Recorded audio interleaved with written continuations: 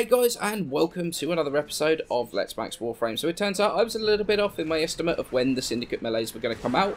They're here already. We're going to take a look at my pick of the bunch, and that is the Telos Boltace. Now the Telos Boltace is the latest offering from the Arbiters of Hexus, can be picked up from their Syndicate store after rising to max rank and spending a whopping 125,000 standing. You also need to be Mastery rank 8 to be able to get hold of them, but what do you actually get for that huge standing cost? Well, it comes with a pretty decent base damage of 85, with the majority coming in the form of puncture, 72.3, 8.5 as impact, and 4.2 as slash. Makes it the highest base damage of all the Tonfa weapons since, well, that's not particularly hard since there's like 3 of them. The supplemental stats, they're not horrendous though. 10% crit chance, 200% multiplier, and a pretty decent 25% status chance. It means you're going to proc quite a few status effects on enemies around you.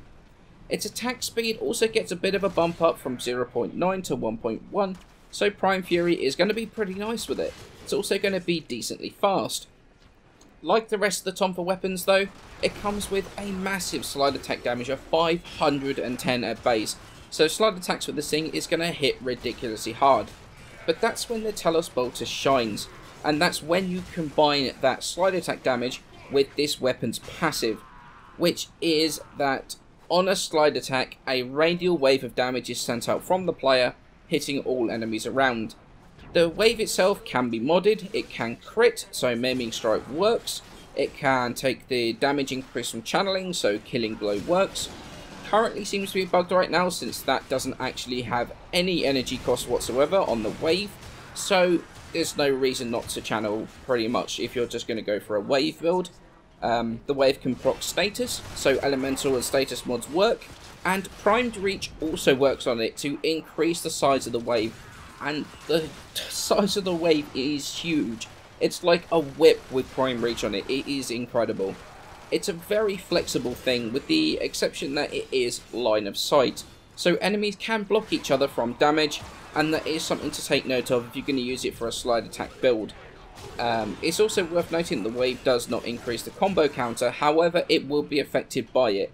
And the passive ability, however, does replace the normal just as effect that the other Telos weapons have. But like all melees, it does have downsides. It's not really good for blood rush and body count, which means it's not really crit viable from that perspective. It also only has a very small attack range normally, which is a pain for landing those slide attacks. But it also has really small slam as well, even when prime reach is installed, something like 2 or 3 meters. Normally, I would talk about the stance that I prefer, but there's only one, Gemini Cross, so let's get right into the builds.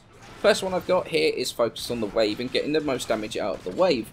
We've got Prime Pressure Point, Prime Fury, Prime Reach, Maiming Strike to bring out the crit chance on those slide attacks, actually brings it up to 100%, so you're always going to crit. Organ Chaser for crit damage, 2 90% elementals of your choice, and Spoiled Strike to further increase the damage that the weapon puts out, and thus increasing the wave damage. I tried this build a few different ways, other elemental in there instead of Spoiled Strike, Killing Blow instead of Spoiled Strike, that's why there's more former on here than there needs to be. However, for pushing the most amount of damage out of the wave, this was the strongest. The weapon itself is also damn strong as well. It's not like we're modding for the wave and then ruin the rest of the weapon. It's a very, very strong build. Or you could build for like an AoE status proc from your weapon. This time, for, same first 3 mods, then 3 dual stats. We have Viral and Heat, Body Count to keep the combo counter up, and then Maiming Strike once again for the crits. This build is more melee focused, using the weapon to build up the combo counter to retain it with Body Count, and then slide attacking to put out that AoE Viral proc or Heat procs to stun them. It's a really effective build. And with 70% status chance, there's a high chance you're going to proc at least 1 item or 1 proc on each enemy when you do those slide attacks. Does sacrifice a little way in the pure damage though, but body count keeping that combo count higher for the extra damage, that really, really helps.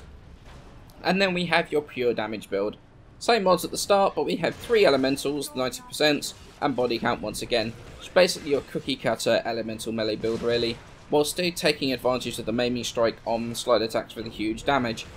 It's my least preferred of the 3 builds here, however I put it up just because it's always good to have options. So what do I think of the Telos Boltace? Well, honestly, I really like them. In fact, I'd say they are definitely top tier weapons. That AoE that is affected by weapon mods is so incredibly strong, as is the weapon in general. If it wasn't for the worst line of sight detection in the game, they would be my go-to weapons for focus farming. Right now, the only bad thing I can really think about them to say is that line of sight. Enemies block other enemies from the wave, fair enough, but objects like explosive barrels, Grenier anti-energy doors, the Corpus Cryo barrels, even windows, stuff like that are still hit, even though the wave has already been stopped from hitting an enemy by another enemy. The wave carries on through and still hits the objects the other side. And then you have knee-high walls and railings and stuff. Sometimes it stops it, sometimes it doesn't. It's all over the place and kind of a mess. I understand the need for it to not go through walls and whatever, and maybe reduce damage to enemies if the wave passes through another enemy in the way, but not block completely, much like Exalted Wave. This kind of hurts the weapon a lot against factions where you have a lot of enemies at once, most specifically the Infested, who block the wave more often than not.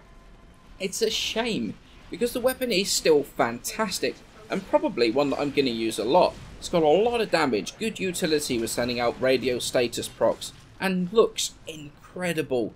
It's just a shame that it doesn't penetrate nullifier bubbles.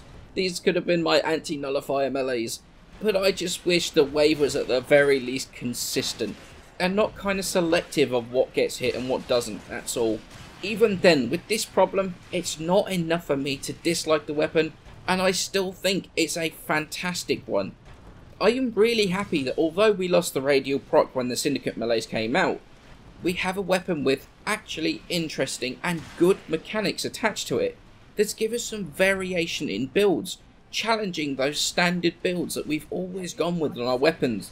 Those of you that have been here for a while know I've spoken about being bored of cut and paste melee weapons, and these things are they're a breath of fresh air, quite frankly. I am looking forward to taking a look at the rest of the melee weapons, which is not something I've said for a while, and I will be doing one each day. But as always guys, many thanks for watching, and I shall see you in the next video.